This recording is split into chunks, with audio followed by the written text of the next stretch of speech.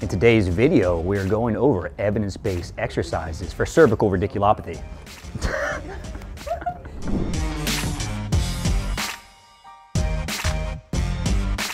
So Liang et al. In 2019 showed that exercises were helpful in patients that had cervical radiculopathy over doing nothing. So basically, if you have a patient that comes in with cervical radiculopathy, we want to know which exercise were shown to be effective based on our medical literature. And in today's video, we're going to go over the exact exercise they use from this paper. Far and away, the most common exercise you'll see are isotonics. And probably the most common exercise was a chin tuck. In order to perform this, you can do this either sitting or you can do it supine. So we'll have our patient here, Tiffany, sit up nice and tall and pretend like you have a nice stinky sock. You're gonna bring it in front of Tiffany's face and she's gonna tuck her chin straight back. And basically, you start with good posture, tuck your chin in, hold for a second, and then relax, and just perform repetitions. Nice and simple. You can also perform chin tucks in supine. So basically have your patient lying on the table, and from here, same idea, here comes the stinky sock, and we're trying to tuck in against that, okay? So one of the cues you can use for your patients is helpful is go ahead and pick your head up here. We're gonna take a towel, make sure it's not too big because that can screw up the movement as well, and then go ahead and back down again. The towel serves as a little bit of biofeedback. So basically you're trying to push back into the towel, just like so. Yep, and then relaxing. Let's do about 3 repetitions, right? So you can see that the towel will give a little bit of feedback. The patient knows I want to push back into this, as opposed to just trying to drive their head back into the table. The next exercise is a chin tuck with a head lift. So basically perform your chin tuck as did before, and pick up your head just 1 inch off the table and then right back down again. So one common mistake you'll see folks do is when they chin tuck and then lift up, they jut their chin up towards the ceiling. We don't want that. The other mistake you see is that go ahead and chin tuck and then lift and then bring your chin all the way to your chest. Some people go too far, okay? So basically we want a light chin tuck and lifting up just 1 inch, and that's it, okay? The next exercise is going to be a chin tuck with a head lift and then rotate fully all the way to your right, yep, and all the way to your, back to the right. Both sides, and then back down again. Chin tuck, lift up just 1 inch and then rotate as far as you can left and as far as you can right. Good job, relax. The next exercise is resisted cervical rotation. This actually did come from a study. So essentially we're gonna have Tiffany go ahead and bite onto a band, as you can see. Can you turn to your left here so the camera can see? Looking good. And then from here, stretching the band out side to side, placing their hands on the walls, and then we're gonna rotate to the left and rotate to the right. As you can see, we're strengthening into rotation.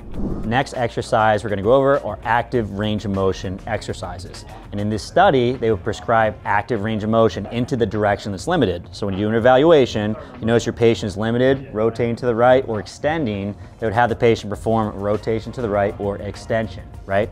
So let's have you do 3 repetitions towards your right. Go ahead and turn. Yep, nice tall posture. Excellent, very good. Now let's just do 2, chin to chest, cervical flexion. Good, you got it. Perfect. Let's do lateral bending, so try to get your ear towards your shoulder. Excellent, we'll do 2 of these. The last one we'll do is pure extension, straight back. Yep, and then 2 of those.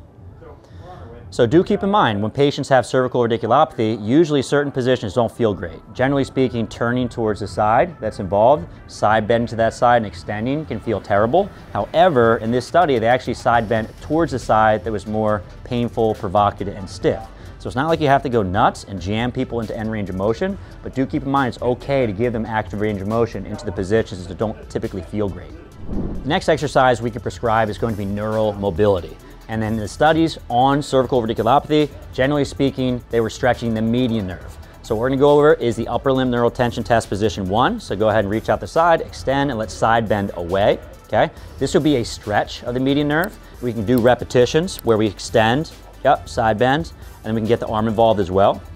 If you wanna try to glide this nerve, we can just bring the head towards the involved side when we're extended, and then we go opposite direction, bend at the wrist, bend at the elbow, yep, and you're going back and forth. You got it, back and forth. This would be a glide. And now I've got a free guide for you today. It's an evidence-based cheat sheet to cervical radiculopathy. We go over all the fundamental basics for diagnosis and treatment of cervical radiculopathy. It's an 8-page PDF, and I'll take you from a novice to an expert extremely quickly. I'm gonna leave a link in the description, so you can go ahead and download that right now and get learning.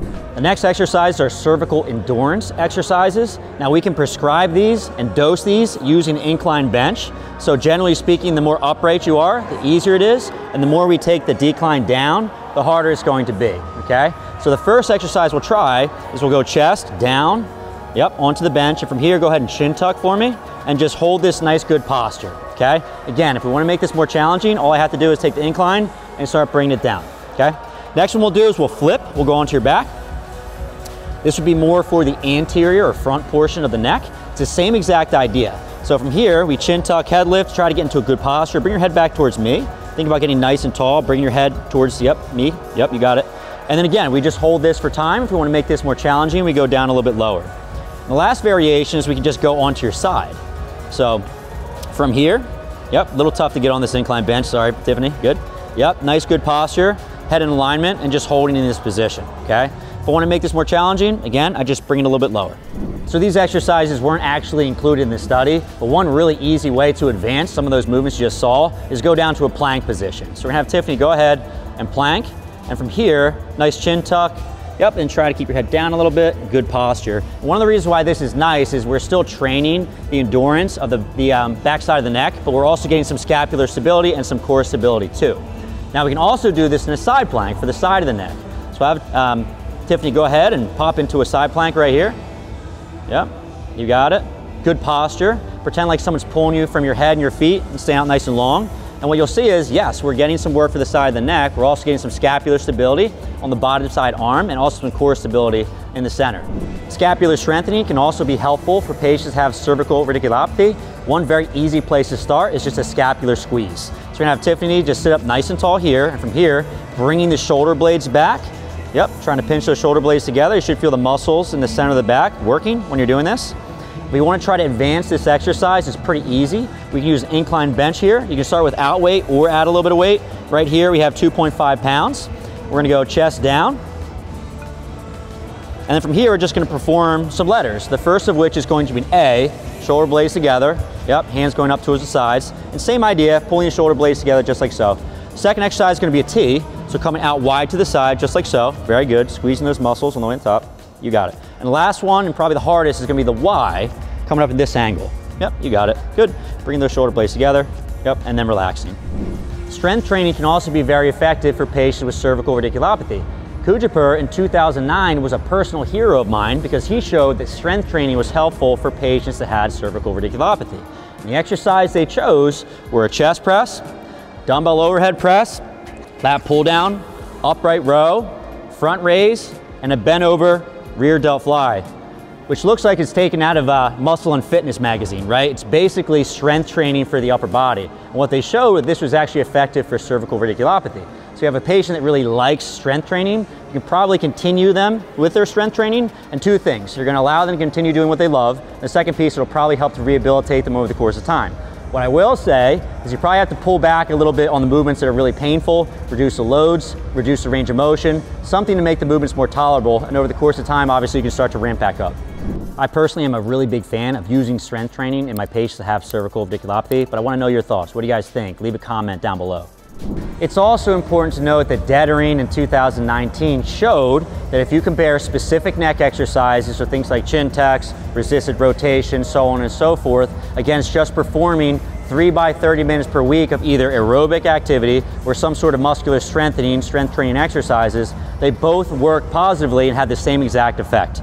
So you have a patient in front of you, could you use specific neck exercises, scapular exercises, nerve glides? Of course, they seem to be helpful, but if you just give them aerobic activities or strength training, especially if they already love to do those things, that's probably gonna have the same effect, at least based on this study. So at the end of the day, you can choose whatever intervention you think is best for the patient that's in front of you. So what about sets and reps of these exercises? Well, you'd have to go back into each individual study and see the exact amount of sets and reps they use of each individual exercise, which would be a pain in the butt. But what I will say overall is that largely, in most of these studies, the participants were performing exercises 2 to 3 days per week with a physical therapist. And generally speaking, they did the harder, more challenging exercises while they were in the clinic. The other piece is that most of these participants were performing a home exercise program on their off days. So generally they're doing something every single day of the week, right? In terms of how many exercises, generally it was somewhere between 3 to 5 exercises when they're in the clinic, and then somewhere around 3 to 5 exercises on the home exercise program, somewhere between 1 and 3 sets, somewhere between, let's say, 5 and 15 repetitions. So now that you have some evidence-based exercise for cervical radiculopathy, you may not know the basics about cervical radiculopathy. So how do you diagnose accurately? What is the anatomy? What are the mechanisms of injury? Prognosis? What are the best treatments? Things like injections and surgeries. I have a complete guide for you. Put it right there in the corner. Why don't you go ahead and click on that, and I'll see you in the next video.